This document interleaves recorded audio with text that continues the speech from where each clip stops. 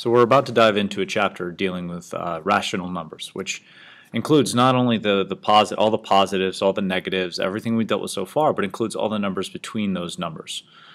For instance, fractions and decimals. Now, before you go freaking out, because I know you all kind of have this thing against these types of numbers, they're going to be very easy to deal with if we have a solid understanding of what a fraction and decimal actually are. That's how we're going to spend our time here in this video and our time tomorrow in class. It's really dealing with what a fraction is, what a decimal is. So first of all, we're going to look at how do we convert between these two? How do they relate to one another? For a decimal, if I want to convert it to a fraction, the first thing I have to understand is what the word decimal means. Notice there's a prefix there, deci, meaning 10. Because what we have when we count is we have a base 10 counting system. If you notice in the diagram there, we go from tenths to hundredths to thousandths to 10,000ths, so on and so forth. We go past ones, we go ones, tens, hundreds, thousands, 10,000, so on and so forth that way too. Every time we change our place value, we're changing a power of 10. So if we want to see how a decimal relates to a fraction, if we want to convert these decimals to fractions, well, then there are a couple steps to follow. The first step is simply just to find the place value of the digit furthest to the right. To do this, we're going to look at an example. We're going to look at the decimal 0.08. If you notice, the 8 is in the hundredths place. The tenths, hundredths, past the decimal there. So we've identified that the second step is just take that number and write that as the denominator. That's 100 in the denominator. So this is, then the next step is to write all the numbers that are to the right of the decimal in the numerator. So this would be 8 100ths. Last step, simplify. Now simplifying, if you'll remember, is rewriting this fraction, this ratio. So it's still the same number, but at the same time, it's something we call simplest form, right? It can't be divided down any further. Basically, the numerator and the denominator do not have any equal factors, anything that they can both be divided by. So for 8 and 100, their common factor that both these numbers have is 4. Now notice, I'm dividing by the top by 4 and the bottom by 4. If I divide top by 4 and bottom by 4, that's the same thing as dividing by 4 over 4, aka 1. If I'm dividing by 1, I'm not changing the relationship between the numerator and the denominator. So when I divide this out, I get 2 over 25. Doing another example then, we're going to do 7.25. You notice this is greater than 1, but the 5 is still in the hundredths place. So we'll put 100 in the denominator. Now, I've got a couple options here. The first option is to write everything in the numerator, so that's 725. And now I can do my simplifying, divide top and bottom by 25. 100 divided by 25 is 4. That's pretty easy. The other one, 725 divided by 25, I could do that. Let's just divide it on a calculator here. And we get 29/4. Which, if you convert that to a mixed number, is going to give you, what? 29 divided by 4 is 7, and then 1/4. The other option is to take that and write this as a mixed number. So 7 is going to be my whole number there. And then remember, a mixed number has a whole number and a fraction. So this is, we still have the 5 is in the hundredths place, so this is still 25 over 100. That's where the sum comes from. And then I just simplify the fraction here. Divide top and bottom by 25, just like I did before, and then this is 7 1/4. So let's go the other way then. Let's talk about how we take a fraction and make it into this decimal, this base 10 type number. To do that, it's very easy. We're going to divide, we're going to do some long division here. We're going to divide the numerator by the denominator. All right, remember the first number, the top number, always goes inside, and you might have heard this called a house before. So 11/9 is the same thing as 11 divided by 9. The number we're dividing goes inside, the number we're dividing by goes outside. Now what we're doing is we're just dividing here. 9 doesn't go into that first 1, but it does go into 11 one time. So notice we don't have anything above the first one. That's the tens place. In the ones place, we have 11 now. 9 goes into 11 once, and then we multiply. 1 times 9 is 9. Then we're going to subtract 11 minus 9 is 2. And now what do? Because 9 doesn't go into 2. I have a remainder here, but this is pre-algebra, not second grade where you had remainders. What we have to recognize is that 11 is not just 11. We have decimal, we have 11.00000, however many zeros we need.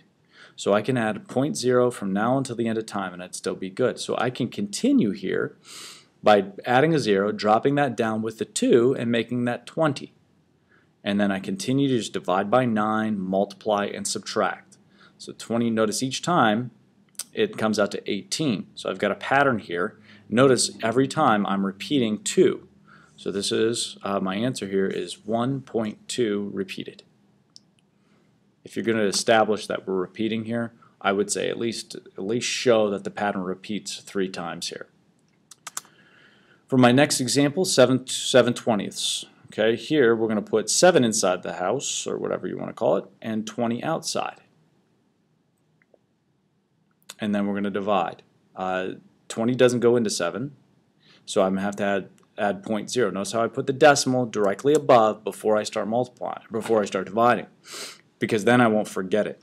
Now I'm going to see how many times 20 goes into 70. It goes in 3 times. 3 times 20 is 60, which gives me 10 for a remainder, bring down the 0, and 20 goes into 100 5 times. And notice we have a remainder of 0, so we're done. It's 0.35. This is what we call a terminating decimal. All right, one other item for discussion here. We want to talk about how do we compare fractions to decimals. Decimals are pretty easy. We'll look at that tomorrow in class, because all we do is we look at the place values, which has a tenths place that is higher, which has a hundredths place. Pretty straightforward. Fractions are a little bit more difficult, because what you'll notice here, what makes these problems difficult is that I have my fraction divided into 3 sectors. Now I know 3/4 and 2/3 are going to be higher, so let's just deal with those right now. We know negative 3/5, negative 7/8, those are going to be my 2 lower. But if I want to put these in order from least to greatest, which is going to come first, 2/3 or 3/4? Kind of hard to compare because I have my pie or my circle, whatever you want to call it, divided up into unequal amounts. Notice what's going to make this a lot easier. If I take this, okay, if I take this fraction and I divide it into equal sectors.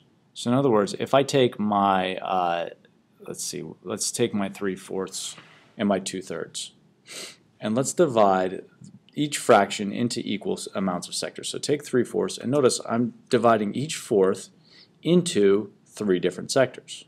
So notice the 3 on the 2/3. I'm going to divide each fourth into 3 here. Do I have to do that all the way around? Notice I'm going to end up with 12 different sectors here. So 3/4, then if I shade in 3/4 of this circle, notice how many of those smaller sectors that now shades in.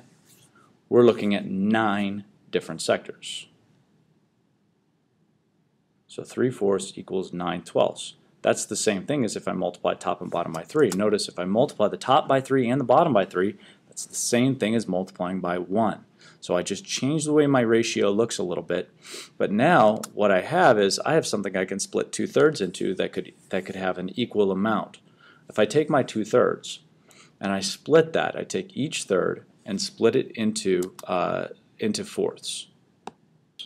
So notice each third gets split into fourths. That's going to give me a total of 8 sectors shaded in out of 12 total sectors. So notice each circle now is split into 12.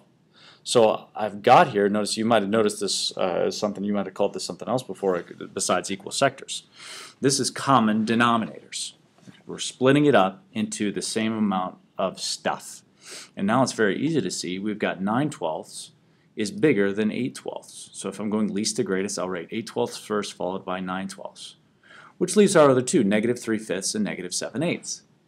So I can draw all these pictures out, or what I can do, it would be a lot easier, is if I just figure out what all the common denominators would be here. Notice I'm going to take 8 and multiply it by 5. That's going to give me 40. I'm going to multiply the top by the same amount so that we end up keeping the ratio or the fraction the same here.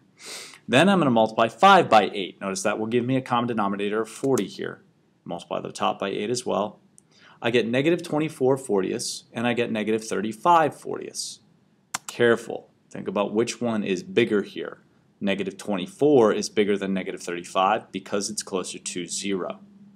So if I write these in order, before the 8/12 is going to come this negative 24/40, again because that's greater. Before that is going to come the negative 35/40.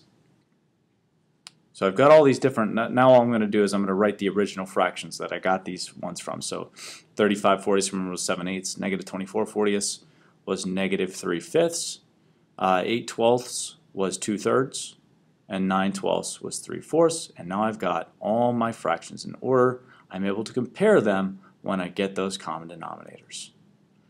Now what you need to do, you need to hop on the computer there, or hop below this and complete the converting rational numbers assignment. All this is going to ask you to do is convert fractions to decimals or decimals to fractions. Good luck.